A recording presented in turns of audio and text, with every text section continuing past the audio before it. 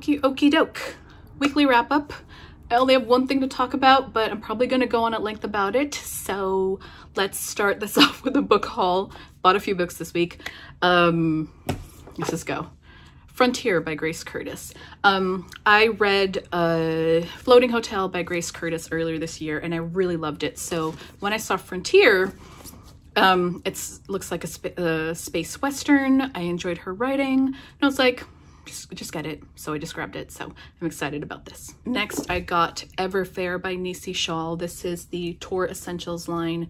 So Tor Essentials are just coming out with newly published versions of forgotten essential sci-fi and fantasy, and I'm thinking part of me kind of wants to start collecting these just to expand my horizons, because while I do read broadly within sci-fi and fantasy, I don't read far back. So like seeing this, essentially it's like a reimagining of Belgium's disastrous colonization of the Congo, and it kind of becomes like a alternate history going kind of into, I believe, kind of steampunky. So just so interested in this. Like I saw this when they came out with it in the Essentials line. I was like, never heard of this, never heard of this author. What else am I missing? So this was my first grab, and I'm kind of thinking of starting to really dig into the Tor Essentials line. So that'll be exciting. Next, I got a bunch of Danmei. So I do have 2 volumes of Grandmaster of Demonic Cultivation, which I enjoy. I do need to read volume 2, but then I have friends on, in my book club, and they're all reading Danmei, and everybody's reading it, and I want to be part of it, and I am interested in reading more. So I took some recommendations. So first, I grabbed the Scum Villains Self-Saving System. I'm not really going to go into these. If you want to look them up, look them up. It's just they're all essentially Chinese gay romances, all set in this era, historical kind of wuxia era. So Scum Villains Self-Saving System. And then as I was wandering around Barnes & Noble looking at stuff, the guy who was working in the manga section, because he's usually, shelved around the manga, he saw me holding this and he was like, oh, I love that. Have you read Thousand Autumns? And I was like, no, what? Tell me more. So he told me about it. Slow burn romance. So I was like, you know what? He was so enthusiastic about Scum Villain, and then he also said this is his favorite Danmei. And I was like, okay, why not? So I grabbed it.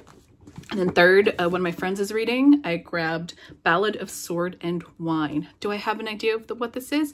Not really. Just my friend's reading it, so I decided to grab it. So 3 volumes of Danmei. Really, I just want to try it out, see what I like best, and then probably dig into that one series. And then also continue Grandmaster of Demonic Cultivation, because I should, and that's the first one that I started. So that's what I've got. 3 volumes. I feel like this is going to be easy reading, especially after what the book I'm going to talk about has done to my brain. So that's nice. Next, excitingly, I got Blood of the Old Kings from Tor. They so kindly asked if I wanted a finished copy of this, and I said yes. I just got the arc last week, and I already started reading it and got the chance to get the finished copy, so I'm now reading out of this. This is a basic epic fantasy translated from Korean. It's by Sung-il Kim. I actually talked about this in my October anticipated releases, so I don't know. It's so cool that I got a finished copy. So I'm already reading this. I've literally only been introduced to our 3 main characters, but I'm kind of enjoying, seeing where we're going with this. I'm intrigued, very intrigued by what's happening. So excited. This is going to be my main focus right now, because it comes out on October 8th, which is only in a few days. And I try to be timely with my arcs. So this is what I'm focusing on, and I'm very excited. This is like my first physical finished copy from a publisher. Like that's so cool. It's just so cool. Okay, so I've only finished one thing since I wrapped up my monthly wrap up, and that is Oathbringer by Brandon Sanderson. All of the problems that I had with Words of Radiance happened here, and I feel like at this point that's just a me thing, because I go into Goodreads, hundreds, thousands of 5-star ratings. I go to any fantasy subreddit, everybody loves it. I do see posts where people don't like it, which like I feel seen, but also like people love this. People fucking love this. They love every page of the, okay, book 3, I have read probably what, 3,500 pages, 3,500 pages in 3 books. And like I said, when I finished Words of Radiance, when I read The Way of Kings, I was excited. I was excited by everything going on, and it was new, it was cool. The Sanderland happened in the last 200 pages. It was exciting. Great stuff was happening. Went to Words of Radiance, and it took me a couple months to read it. And I think for me, a lot of what is happening is that it's not new anymore. It's not a new world anymore. And even though Words of Radiance and Oathbringer have cracked open the world some more, they're just exhausting. It's exhausting to read that many pages. It's a slog for me personally because I like the world, but I don't like it enough to read this much about it. I really don't. And unfortunately, like, yeah, the last 200, 100 pages were really cool. There were some amazing moments out there, you know, some payoff, you know, with everything that happens towards the end of it. But then there's like the slog of like, did we have to read the entire part of them in Shadesmar? Like 80% of that didn't need to happen. Like, I understand the world building that's happening, the character growth that's happening, but did we need like 80% of that? I don't think we did. And I just feel that way about so much of this. And to those who love this world, just purely love this world and love being in this world, I can understand why they have no problem with it. I can understand why every scene is here, but do the scenes need to be so long? Like, that's essentially my issue with this.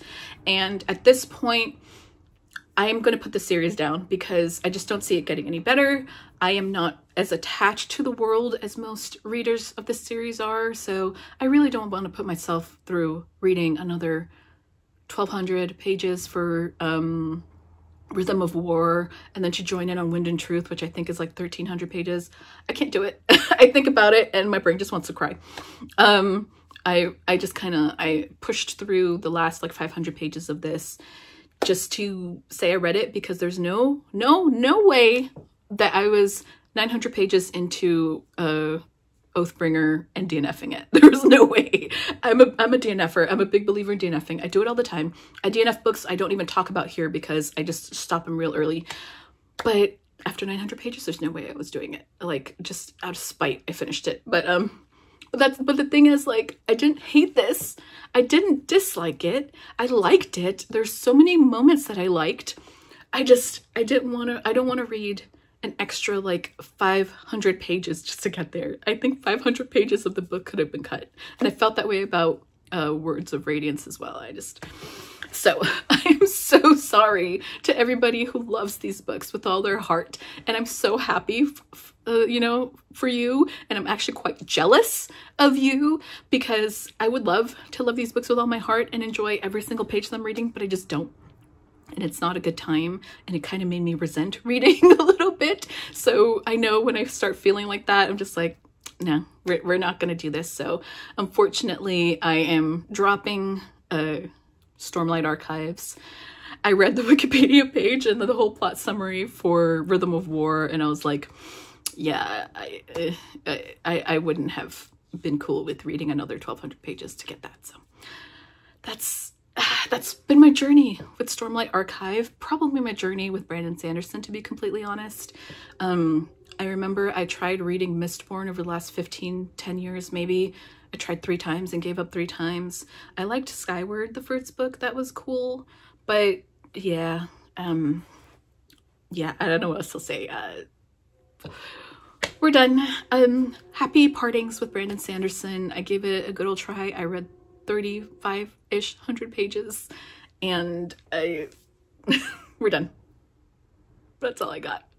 Like I said, only 1 book. That is it. I am focusing this week on reading A Blood of the Old Kings, just to get it out there, because I do have an art copy, so I want to get that out for review.